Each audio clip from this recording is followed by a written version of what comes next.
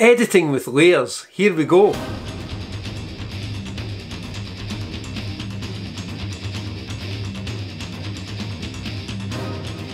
Luminar 4 or other editing packages utilises layers to get the final results, whether that's you apply a LUT via a layer, you apply adjustment layer, you apply a look via a layer, or in this case we applied 4 separate image layers. And what I'm going to do in this video, I'm going to show you the different ways of applying the layers. This is only part 1 of a short series looking at layers and how to use them for your images. Mainly this will be combining image layers and editing composites with them, whether that's landscape composites or in this case portrait composites if you call a stormtrooper a portrait. But we'll show you how to do it, and what you've got to remember with the layers, Luminar creates the masks for you. If you apply an image layer and then you go to edit the mask is automatically generated. If you choose to paint, it becomes a hide all mask, meaning it's a black mask, and whatever you paint, the image that you have hidden shows through. It's like colouring in and erasing.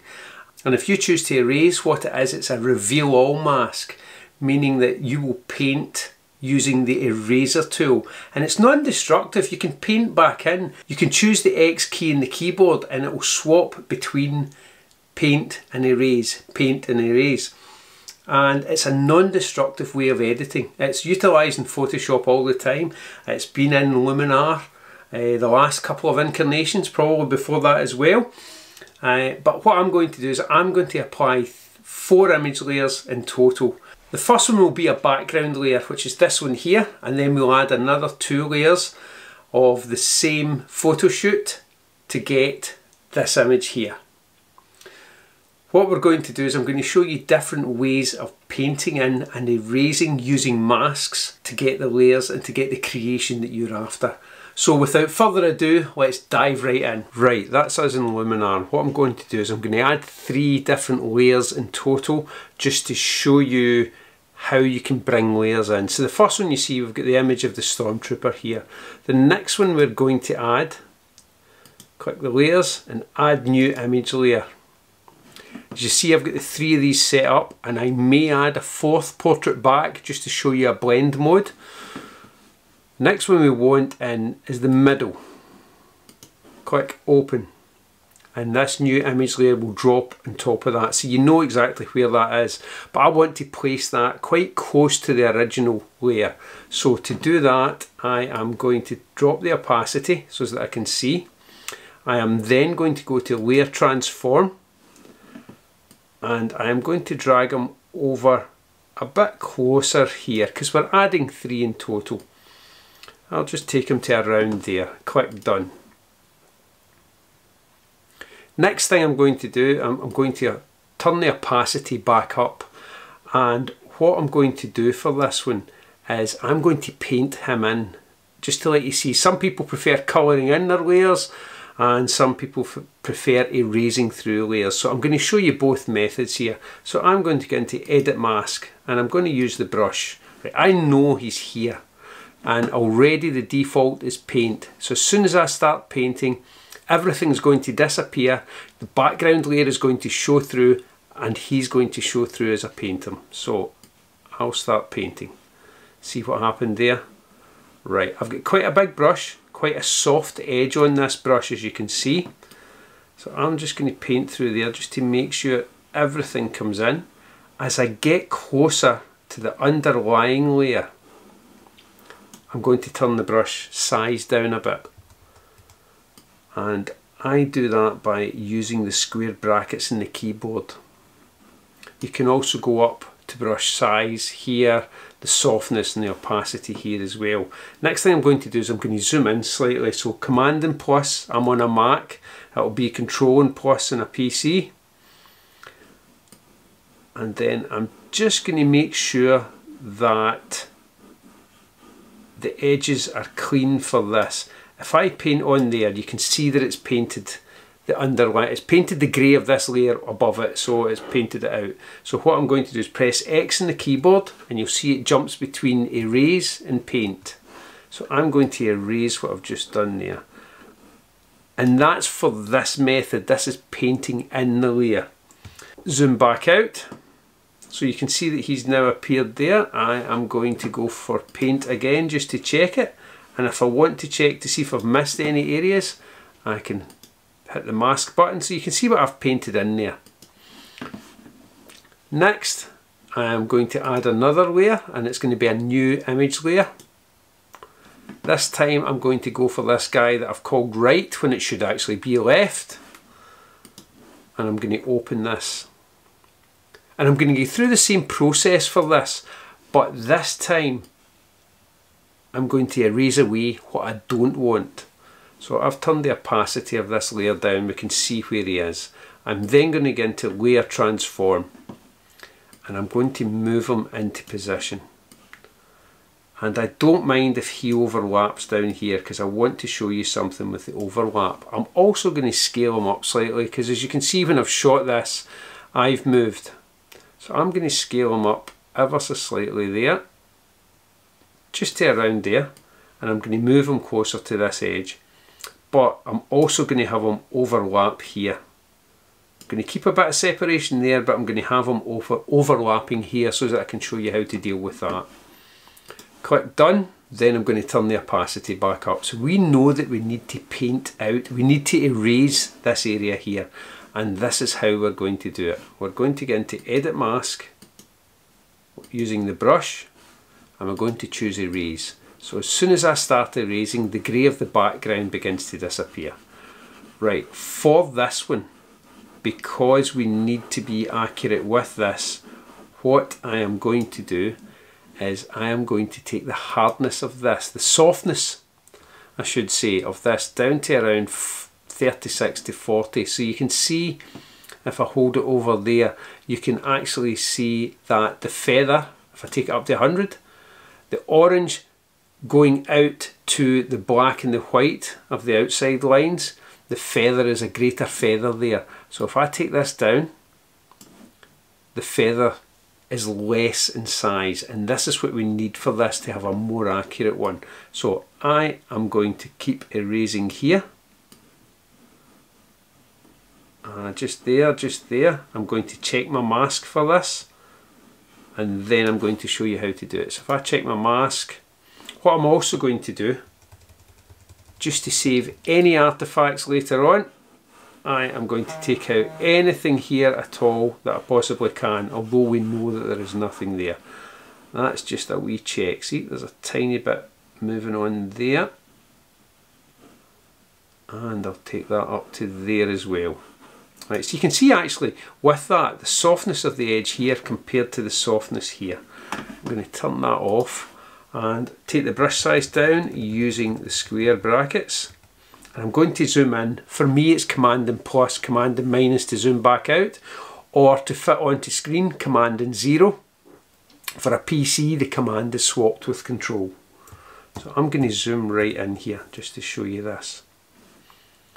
Right, you can see the brush is here, and you can see that it affects some of the area up here. It's not a clean erase. So I'm going to take the brush up a bit just to get a clean erase in here. There we go. And we're not actually erasing the image, we're erasing parts of the mask. And at that, to even say that is untrue. A black mask hides what's on there, and a white mask reveals. So if you look over here, I've hidden all this area here, and I'm revealing all this area here. Right, I'm going to zoom in again just to show you this, and I'm going to take the brush size down for this.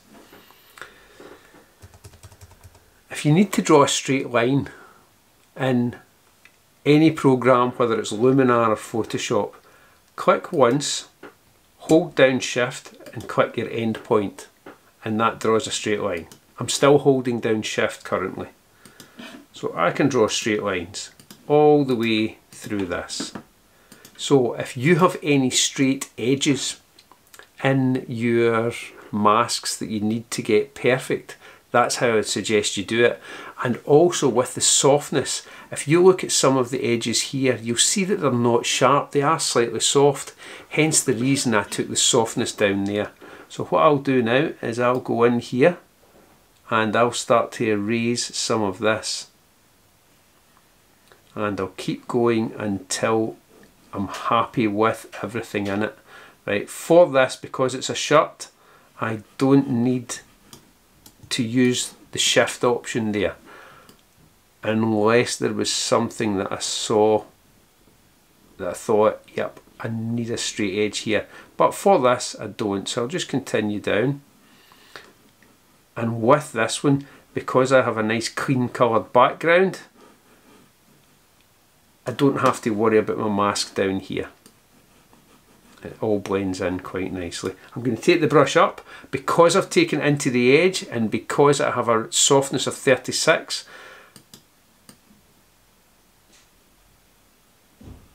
I can actually be quite bold in what I'm erasing. So I'm going to zoom back out for this, Command and 0.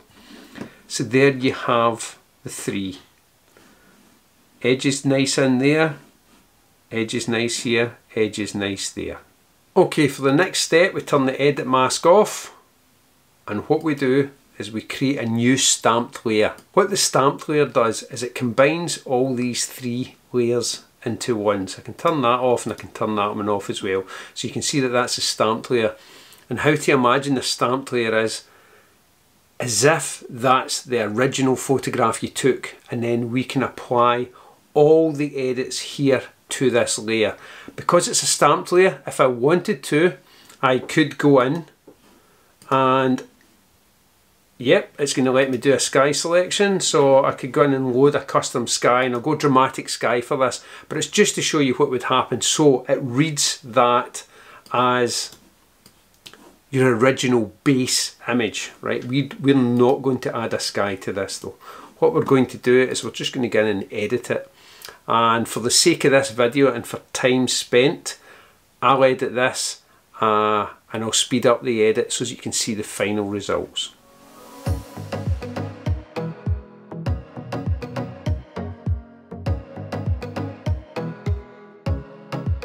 Okay, for the purpose of this video I'm going to add one more layer, and it's just going to be another image layer, but it's going to be a texture, and I'm going to blend it just to show you what you can do. I won't finish this, but you'll see the finished image at the end. So if we go in, add new image layer. I have a background already selected, my portrait background that I normally use. I'm going to click open. That will drop it on top of everything here. I am then going to turn the opacity right down to around there. I am also going to choose a blend. From this I've chosen the lighting blend, and what I'm going to do is I'm going to edit the mask to take off any of the elements that are on the arms, the shirt, the helmet, everything. So I am going to go erase, and I'm going to paint in here. Right, what I'll do again is I'll speed this up so that you can just see the finished image.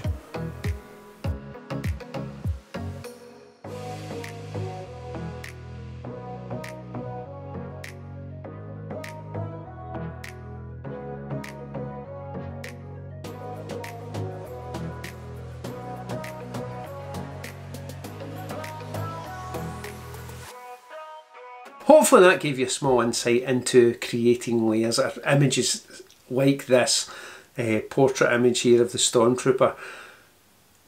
The masks are generated by Luminar for you. So as I said at the beginning of the video, if you choose to paint, it becomes a hide all mask. If you choose to erase, it becomes a reveal all mask. White reveals, black conceals, and that's the best way of remembering that. It's white reveals, black conceals. This is the first, as I've said, in a small series of layers and how to use them and how to utilise them best for you and for your imagery. Each one will go further and further into it. They may differ in length depending on what I hope to get out of it for you when I go to edit. and hopefully you'll tune in for the rest of them. So thanks again for watching, and a big thumbs up if you've enjoyed the video. If you're currently not a subscriber but would like to think about subscribing, please check out some of the videos below, and thanks again for watching.